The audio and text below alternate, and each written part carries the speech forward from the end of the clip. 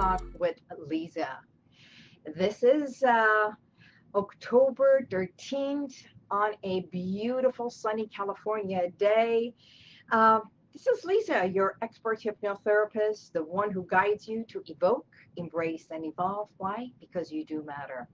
Today, I have the honor of interviewing off-site Ms. Judith L. Wood, attorney, appellate attorney for immigration. Hello, Judy. Hi. I'm so happy to see you. So am I. This is an honor for me. Oh, it's an honor for me. Yes. Actually, Shavik would have loved to be here, but she could not get away, so it's just you and me. Okay, that's fine with me. Judith, you have been known as the crusading immigration attorney. And I believe it was 35 years ago or something, you moved from New York to Los Angeles. Well, first I moved from New York to New Mexico, and in New Mexico I was a public defender, and I also worked for the Supreme Court of New Mexico. I was the law clerk for the chief judge of the Supreme Court of New Mexico, and I also was a public defender there. Where in New Mexico? In Santa Fe. Albuquerque? No, I worked in Santa Fe, and I also worked in Roswell, New Mexico. But then later I came to New York, to Los Angeles in 1984. Okay. And the way I have done some research, your beginning was in the performing arts. Right. I was a child actress in New York City. I actually won the Best Actress in New York City award for a monologue that I did from a play written by Eugene O'Neill, Anna Christie. And I was very passionate about being an actress as a young woman, and I was in a number of off-Broadway plays when I was a teenager. Okay, so we have an award-winning, not only an attorney, but an actress here, a Broadway actress. Well, off-Broadway. Off-Broadway. So isn't the courtroom almost like stage? Well, I was actually in the Yale Repertory group in New York City, and we were rehearsing it. I actually played Mother Courage at the Joseph Papp Theater in New York City as a very young woman. And I felt like I was spending so much time, even though it was socially relevant, definitely Bertolt Brecht was a very important playwright, but I felt that I was spending so much time in the theater, and I wanted eventually to do something that had something more to do with the actual real world in which I was living. It was in the 60s. There was a lot of discontent and, if you will, semi-revolution, and I was involved with a lot of it. And so I felt very good when I became a lawyer because I was actually able to affect change. Whereas when I was an activist and an actress, I was at an event in Washington, D.C., where we were together with all the Yale students, and we were saying something about free, one of the people who was in jail, and I got maced. And that wasn't fun. I got tear gas in my eyes, and I didn't give up, but I thought I want to be more effective than this. I don't want to just be a victim.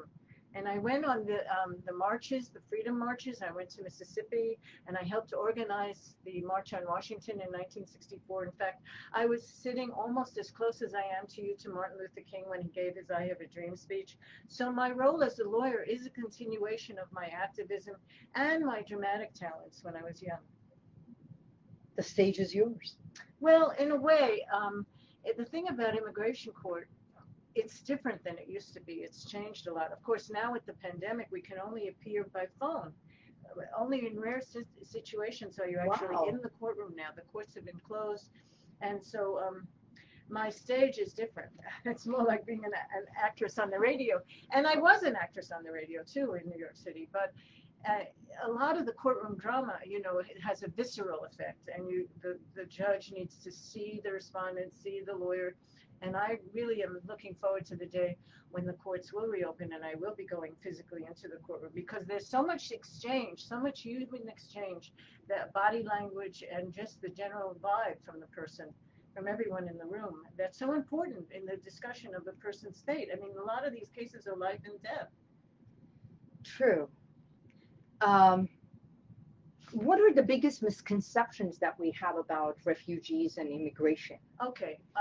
I don't really prepare for these talks, but I did prepare one statement to you, Okay. and that is that we're all refugees. We are all refugees in our lives. We may not be refugees in the strict sense of the word, but we all make a transition, as you know, in your profession. Yes. We all make a transition, and that transition is usually motivated by pain.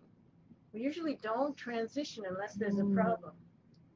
And so I think that we're all refugees on some level, and that we need to be compassionate toward other refugees rather than just shutting the door in their face and saying, "Leave me alone."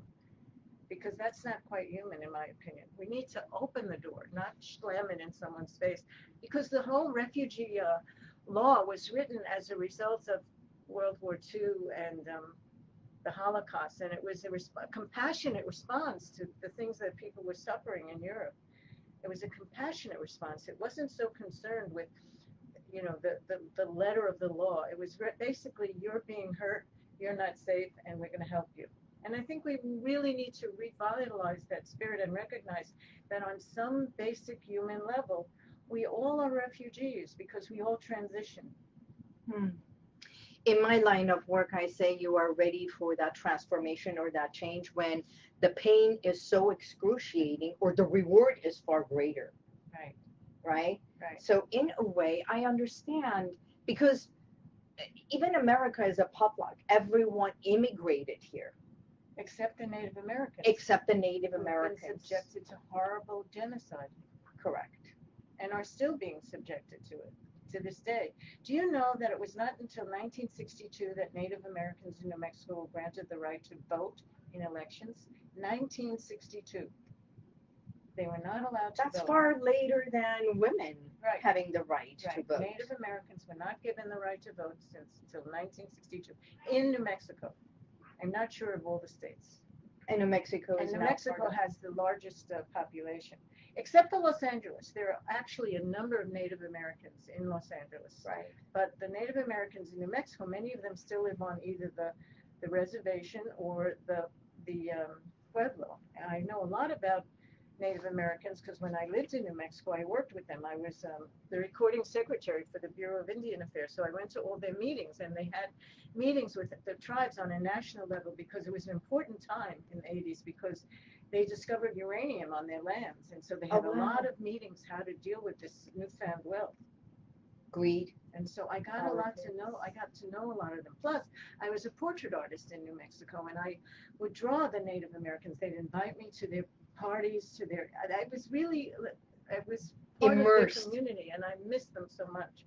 I missed the reality that they shared with me, and the gifts that they shared with me, and the humbleness, and the gratitude, and the wisdom. I'm really homesick from my Native American friends. Oh, But they are another nation. They have their own separate nation. true. True. Even though they are called American. Well, they are Americans. They are Right. Native Americans. Native. I know St. Jude is the patron of refugees and the patron of desperate cases and lost causes. Yes, St. And Jude. St. Jude. And the movie that was portrayed for you, St. Judy, um, it came out 2 years ago. Yeah, I'm really glad you brought up St. Jude because that is, if I have a patron saint, that is it. Right? And I'm like, St. Judy, St. Judy. And I'm like, there was St. Michael, Archangel, Michael, Archangel. And I'm like, St. Jude is Right. so much of what you do. Exactly. And I take that on voluntarily. Yes. I do. And I feel privileged, so privileged to be able to offer that to people. So privileged not to need it at this moment in my life. Although I have needed it. I have needed that kind of help in my life. I want you to know that. I bet. And it's that suffering that caused me to have deep compassion for other people. We go through our own suffering to be able to help those. Right. And I in love need. it. We're going through, these presidential event. If you can call it an election, I'm not sure. It is But an it's event. but I love it when one of the candidates actually gets up and talks about his own suffering, because it's such a human experience, rather than to feel that suffering makes you weak and less than. It actually makes you more than, because then you're able to open your heart and give compassion to those who most need it. And that's what the world needs now, is compassion. Being vulnerable. Vulnerability is one of the key themes of connection. Well, I don't think that people have connection unless they've suffered, because we're born selfish. You know, we have to survive. We're born and we want to survive, but when we suffer a little, then we know what it's like. And then when we see someone else suffering, we understand, we feel. The whole thing about being human is you feel what the other person feels. So when in the movie, when I was visiting the lady from Afghanistan, Yes. I felt what she felt. I mean, there she was being forced to take these psychotropic drugs against her will. And they were incapacitating her to the point where she couldn't think straight or talk straight or anything. And I really, really felt what she was going through. And that's what enabled me to help her and to finally win her case. And when you say that you went and saw it, you mean the case of Nasiri, the Afghani lady? The Afghani How lady. did they find you? Well, first of all, I am an appellate lawyer. Right. I appear in immigration court regularly, but I consider myself an appellate lawyer. At the moment, I have 4 oral arguments in the Ninth Circuit coming up. And whenever I do a case, even when it first starts, I prepare it as though I'm preparing for the Ninth Circuit, because actually you have to, unless you've brought up all your arguments at the beginning of the case, the Ninth Circuit won't listen to you. So you have to really think about all the issues that you might be talking about. If the case gets denied and you wind up going on appeal to the U.S. Court of Appeals, whether it's the Ninth Circuit or whatever circuit it is. Okay. And so I was actually hired to do her Ninth Circuit case. Got it. And even though I never represented her in court. In a sense, the movie is, the way it was portrayed, right? But I knew the judge. I was actually the judge who, this is an interesting thing. The judge who ruled in the case, who denied her case, is actually one of my very best friends, one of my very best woman friends. And we talk about that. We laugh about it. She says, if I had granted that, there never would have been a movie. I meet with her regularly. She's a wonderful friend. Okay. So it was that case that literally changed the law in America. Well, the thing is that for women to have are not considered fully human. Yeah, we are a commodity. Historically, this is like, starting with the Greeks and the Hebrews and all. It's not a new idea that women are not considered equal. I mean, we have to each day fight for our equality, and the same goes for immigration court. So a guy can suffer whatever it is that he's suffering, and he can get it. He can get asylum. If a woman has the exact same experience, they'll say, sorry, but that's not really enough. If a guy is raped and he tells the court that he's raped, he gets asylum. I've done a lot of these cases, and if a guy testifies that he's been sodomized in his own country, the judge will grant asylum lickety-split. With women, well, so what? It happens to everybody. That's the attitude. And so to humanize, to break through so-called glass ceiling, but this is another kind of glass ceiling, it took enormous strength and fortitude, because women are ashamed, horribly ashamed of having been raped. Yes. And nobody wants the world to know when they've been raped. That's how Denim Day came about, right? Right. So we go through shame, we go through guilt, we go through PTSD and all that trauma, and we store it in because we have to suppress it in order to not go against our family members, because there is even women who will outcast a woman. Women are very bad to women, other women. Yes. And how do we overcome those challenges? Well, we are overcoming it. We're overcoming it every day. But it takes a lot of strength. I loved it during the debates, the vice presidential debates that happened last week, when the candidate for vice president said, you're not going to lecture to me. I've been this, that, and the other thing. I mean, she's like so well credentialed. And she just like lifted up the dialogue from the basement to the ceiling, because she knows what she's talking about. And a lot of us know what we're talking about. A lot of us have tremendous insight, tremendous intelligence, and tremendous achievements. But we're so modest. We're so programmed into, deflecting our own personality into that of the greater good, which happens to be the male person.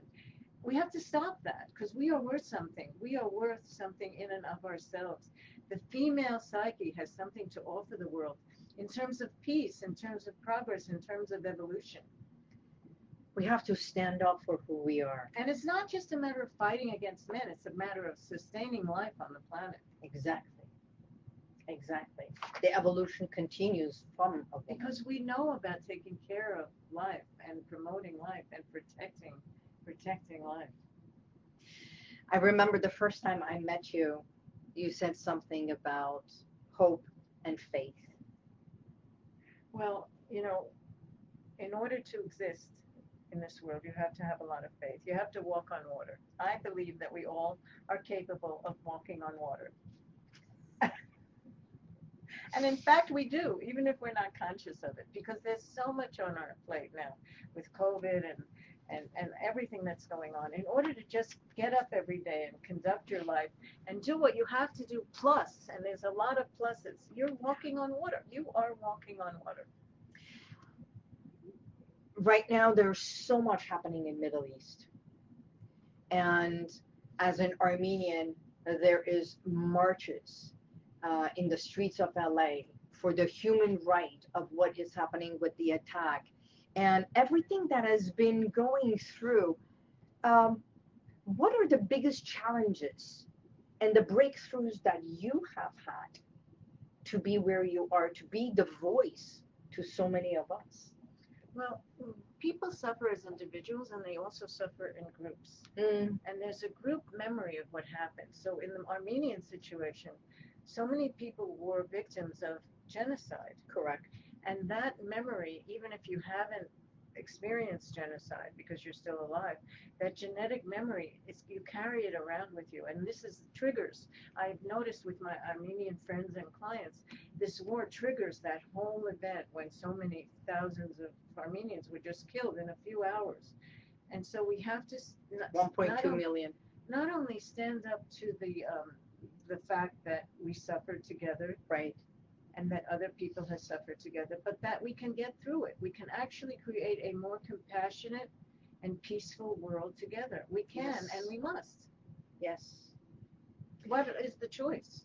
It's like, sometimes people will ask you how old you are, and the person might say, well, I didn't want anyone to know how old I was, but there's only one choice. And in the same with genocide and the suffering that goes along with it, the memory, the trigger of it. There's only one choice, and that is to create peace. That is so prevalent because my grandmother was an Armenian genocide survivor, and when they took them with the orphanage to Beirut and everything, and years later, when I was around, and she would write all about her life, and a month before she died, she tore it all up. Oh no! And she said, "You had the oral history of it? Did you?" I do. I do. But what she said was, "This was my life. Does not have to be yours." The same thing with my grandmother. My grandmother was Jewish, and right, she grew up in a little chateau in the Ukraine. And on her dying breath, basically, she told me about having been raped. And I've actually never told anyone. Now is the first time I'm actually saying that to someone. It's like her secret. And then she came to this country as a refugee, and she brought up 4 children, and she she became a diamond dealer without a word of English. Wow. And she was able to overcome the pain of having suffered what she suffered. And that song that a lot of us sang in the 60s, "We Shall Overcome," it's really profound. I mean, I remember walking through the streets of Washington and other places. I've been in Johannesburg, South Africa, where I taught all the African people that I met that song. Some of them knew it, some of them didn't. But just the words of that song, we shall overcome. We shall overcome someday. Deep in my heart, I know that we shall overcome. That's such an important thought to keep in your mind. That hope and that faith that in fact we shall overcome. We shall overcome. Not me, not you, but we. The we. Well, me upside down is we. Right. If we only remember, it's not all about us. And there's so much strength in Togetherness. collective experience. When people really agree, we can't agree on everything, but we can agree on something. And that gives you so much strength, gives you so much soul strength. In the course of your career, who has been the one that you looked up to? Okay, this is really a good question. When I first came to Los Angeles, I had a professor in law school, Hiram Kwan, and he was an elderly Chinese gentleman, and he taught the immigration class that I took. And one day in class, he just said to me, "Well, you're going to change law." It was, I think I had quoted from Deuteronomy, "Welcome the stranger as Right. an angel in your midst." And he was very impressed with that. In one of my papers, I wrote that. Wow. And he said, "Well, you're going to change law." And so part of the reason I came to Los Angeles after being a public defender, I called him up on the phone one day. I said, I was very concerned about the sanctuary movement in Central America. He said, "Well, come on." And I came to Los Angeles, and he took me under his wings. And every morning I would meet him at 7:30 and stay with him for 12 hours. And he totally like mentored me. And then one day he was doing this impossible case. I was like watching him all day long, 12 hours a day. And it seemed so impossible to me. I said, "How can you do that?" And he said, "Well, what do you want them to do? Roll over dead?" And I never forget that moment because he kept on fighting. He never gave up. And so I learned, if you don't give up, the other side will. If I don't give up, they will. If we don't give up, they will. And there's a great, people often ask me what my favorite phrase in the Bible is. And I usually say faith is the evidence of things unseen. But another favorite phrase of mine is hinds feet in high places. It's out of Psalm 118. And the Lord is talking, and he says, "I'll lift you up by hinds feet in high places." And I don't know, but if you ever observe deer hinds feet, but I do. Lately, the pandemic, I've become very close to nature, and every day I go to the park and I see these deer, and actually I've developed sort of a relationship with them. The eyes of the deer speak highly and deeply. Absolutely. And they're like, they look at you like they're saying namaste. Oh, they go through the soul. I just love them. But their feet, they can climb up these mountains like almost, vertical. And that's what we can have if we tap into our faith.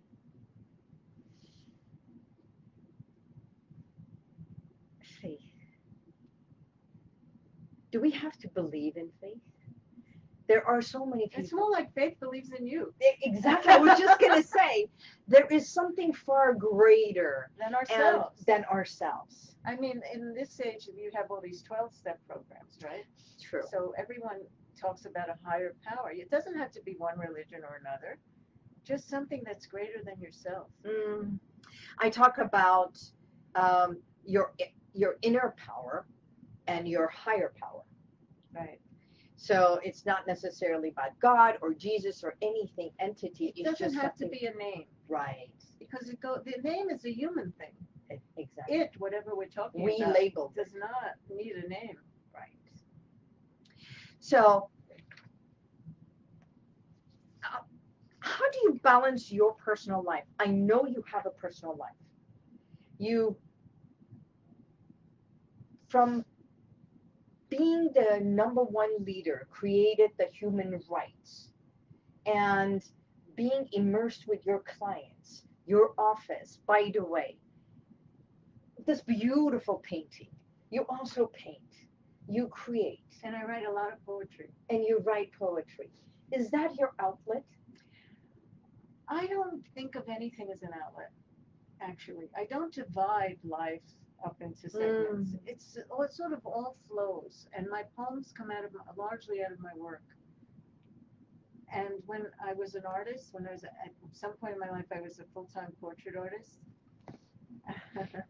I would try to see the face of God in every face. I would try to see the divinity in the person that I was drawing, not just the mask that they were wearing. And now we're Mm. all wearing these masks, but in those days when I was drawing pictures, nobody was wearing an actual physical mask. But actually, my purpose as an artist was to see beyond the mask that they had on their faces, even though it wasn't a physical mask, and to draw the soul.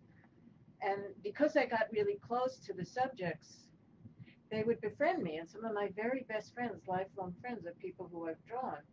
But the part of the reason I decided to go to law school is because we get so close and they want me to solve their problems. And all I had to give them at the end of the session was a piece of paper or a canvas with their picture on it. So I decided to go to law school. And And in law school, it continued. I went to a very interesting law school where people were treated as human beings, and sometimes law students have a really hard time in law school. But I loved it. I loved it. well, you went to a great law school. Yes, I went to Pepperdine, and Right. they really recognized the humanity of each student, and I was greatly inspired by the way they conducted the school. I really loved it. Not only the school, but where it's Yes, located. and I went It's like, swimming every day. oh, you did? Yes. At the ocean? No, both at the ocean, but they had this wonderful double Olympic pool. Okay. All right. I'm going at the ocean. It's freezing cold in Malibu. But no, it wasn't for me because I was coming from New Mexico, which was much colder. So Los Angeles in February was warm. Okay. um, I have all these papers, and I decided, you know what? I'm going to put all the papers aside. What would you like to see change in immigration, in our law, in our court system? Well, in immigration court, which I'm most familiar with, although I used to be a public defender and I'm somewhat familiar with criminal court also, Right. but in immigration court, there's an important case, Bridges versus Wixon, an old case from the 1930s, in which the Supreme Court said, deportation is banishment. It's just as bad as death in some sense. In some cases, it's like a death sentence to send someone away. And the person who was in court was not a refugee, and he was not going to be sent to some horrible place. He would have been sent to Australia. Yet his life was here. Bridges versus Mm. Wixon. Bridges was actually, an important person in the labor union movement, and they were trying to deport him because they said that he was a communist. And the Supreme Court held up his rights and said deportation is a fate almost as bad as death, perhaps worse. And I think we have to go back to that because today the judges treat deportation so lightheartedly, like, okay, I'm sorry, but I can't grant asylum to you, or I can't grant adjustment to you, or I can't grant cancellation for any number of reasons, not necessarily reasons that even make sense to me. They don't make sense to me. I don't understand why a woman who's been raped or a man who's had his body cut and who's been suffering in a jail for years and tortured. I don't understand why we just don't allow those people to get asylum, why we have to put blockades. And then it really costs the system so much because if they have a lawyer that was worth her salt at all, that lawyer will go to the Ninth Circuit and appeal and perhaps win. But guess who's paying for that? The We public are. is paying for that, whereas the court could just see a good case and grant it rather than put up obstacle after obstacle after obstacle until the person just gives up out of exhaustion. Mm. But isn't there a whole movement of citizens who are saying everyone who comes over, and we are taking care of everyone, we're taking care of all the ones who are in prison, everything is, we are taking care of those who come and benefit from our country? And who do you think takes care of the people in the nursing homes and the people who are The government. no, Oh, these immigrants? Those are the first Right. responders. Guess who has those jobs? Usually undocumented immigrants.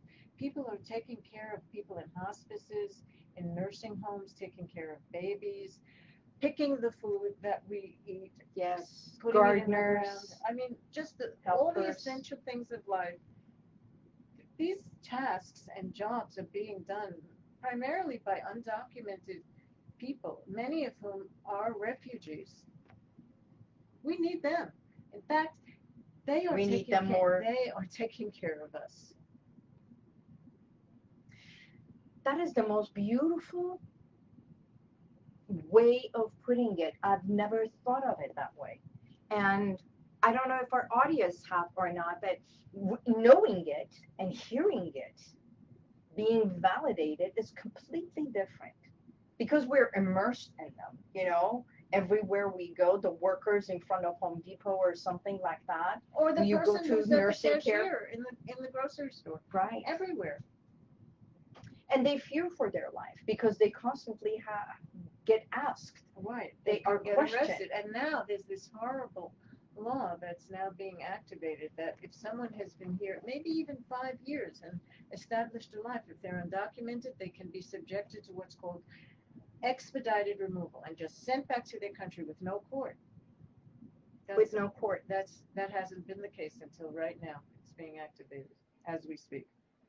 What can we do to protect ourselves and the ones that we love? Well, if you love someone who's undocumented, you can apply for a number of ways of keeping that person here. Okay. It just so happens that a lot of the visas are current now. Employment visas are current pretty much across the board. A lot of family visas are current. So if someone has a relative who petitioned for them some years ago, it very well may be current. They have to contact an immigration lawyer because they may very well be able to adjust status here now. I know so many of my friends that their family members are coming from Middle East, and what I did was I was checking, and surprisingly, right now, Germany Germany and Turkey are the biggest the country that has the most refugees in their country. Right. A lot of refugees from Syria go to Syria, Germany and Turkey. right? And of course, Syria is this, really devastating situation. And the United States has reduced the number of refugees. Last I looked, it was 18,000 a year, but it may even be less. Okay, And that's very low. because they really need they are the ones who are suffering the most with what is happening in the regimes in Middle East and everything. Well, I mean, some of these places in the world are unspeakable horror shows. I mean, really, you don't really need Halloween because Halloween is real. Right. And these people are suffering. They have no food. They have no safety. The women are always raped. I mean, I can't really exactly say always, but 9 out of 10, the women in these places are raped and repeatedly raped and gang raped and not given Yes. any kind of physical or psychological help. Yes. And yet our government turns a blind eye to that and says, so what? You're a woman. What do you expect? And that has become my mission in working and helping women from Middle East so that they have a voice. And that they can say, look, this is what Right. happened to me. Because there's so much ridicule of women who've been harmed in that way and their family rejects them and their whole life kind of falls down the drain. Can't tell you how many women whom I've had interviews with, and I'll ask the man who's accompanying them to please wait outside so that the person can tell me what actually happened to them. There are so many who live in castle-like homes but bleed inside. Right. And those are the ones who truly need assistance and Yes. help and Yes. guidance Yes. And compassion. and And not compassion. judgment. Mm. What is the best book you have read? The best book in my life? The best book that has made an impact? This book by Corey ten Boom called Hind's Feet in High Places. And it was written, Wow. yeah, and it was written by these two German Christian, uh, actually a Christian person from Germany who went to the concentration camps in Germany because she and her sister hid Jews during the Holocaust, hid Jews in their house in Germany during the Holocaust. And as a result, they were sent to Auschwitz. Right. And one of the sisters died in Auschwitz, and the other one lived to write this book, High Feet in High Places. Wow. So we may feel safe. I mean, just to go back to the German situation, you know, it wasn't only Jews who were sent to the concentration camps. It was gays, it was gypsies, it was anyone who put a Jew in their basement or in their attic, like Anne Frank spent years in an attic. Of course. So you may feel safe, but you're not. If you try to help another person, you may not be safe. How do you safeguard yourself? How do I what? Safeguard yourself. Safeguard myself? Mm-hmm. With I really, I mean, I lean on God just mm, 1,000%. My life is about doing God's will to the best of my ability. And that's a real, so far it's worked. trust above. So far it And has worked, really. I mean, miraculously. what is the biggest case right now that it's happening in the United States that is going to make a change uh, for us all? Well, I think we're going to see the biggest case in a few weeks on November 4th, Oh, after the vote is in and it goes to the Supreme Court. which case is that? The election. The Who's going to election. be president? What do you think about the new nominee for the Supreme Well, Court? I've been listening to her the last few hours, and she doesn't say anything. She doesn't. She will not commit herself to anything. And I've been comparing her interviews with Ruth Bader Ginsburg. Ruth Bader Ginsburg was very intelligent, talked about what she thought, gave an insight into her mind and what she thought was important and who she was as a person. This current nominee, who I'm sure will get approved because the Senate will vote her in, refuses to give her opinion about anything. So what is she afraid of? Why not stand up and voice? Because that's what she's standing up for. Well, you know, I've never met the woman, Mm. but I hope I do. I hope I get to argue a case before her in the Supreme Court, and then I'll come back and tell you what I think. Have you ever thought of running for somewhere a higher position? Well, I've thought of becoming a judge, but I have all these cases and I feel so responsible toward them. I actually have 6,000 open cases. 6,000 open Can you cases. believe it? And I can't abandon them because, you know, each case gives birth to another case. Just yesterday, Mm. I was going through my older files and I was looking at one of my oldest files and I saw, okay, I got a green card, naturalization, and he's petitioning for, and so the whole family is a part of my life. I can't just abandon them. But would you That's not it. be able to help more I'd love to be a federal judge. a federal judge? Yeah. I don't think I could be an immigration court judge because I don't think I could bring myself to deport people, and I don't think I would last. I think I Okay. would get reprimanded for being too generous, but I Mm. would love to be a federal judge. Ask and you shall receive. I'm sure someone will be hearing this. Well, I'm ready. I'm ready. I love that. Things, the law of attraction, we attract it when we are ready, And right? I am ready. And you are ready. Speak it, free it, Okay. and allow it to come to you. Okay, good. Well, I thank you for this Oh, time. I thank you. You know, this has been absolutely an amazing. It's you are more charming than what people may think. You are so humble. Thank You you. are so human. So are you. And that is the best part of you. I am in a book as a co-author with Forbes Riley and Stephen Sambliss. It's a book called One Habit for entrepreneurial success. What is your one habit that you have? To listen, to really listen, to Mm. really listen to what the other person is saying. I think that's the most important thing you can do, whether you're a lawyer or a teacher or a writer or anything, an entrepreneur, to really hear the other side. Would you finish this sentence? Judith L. Wood is an attorney who tries to work for eternal values.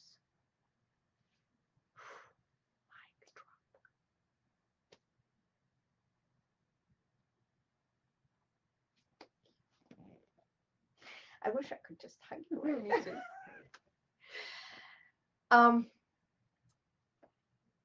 The best interview I've had. Thank you. Thank you. For allowing us in your space with your painting, with your generosity, with your grace. And I am honored to have interviewed a woman of substance, Judith L. Wood. Thank you so much. Thank you, everyone, for watching. Goodbye. God bless you, and may the universal light be with you. Please subscribe below and look forward to seeing you next week. Thank you. Thank you for being here. If you want to check out some of the testimonials that I've got, click right here. But if you want to go back and watch other videos from a week ago, 2 weeks ago, even a year ago, click right here. See you next time.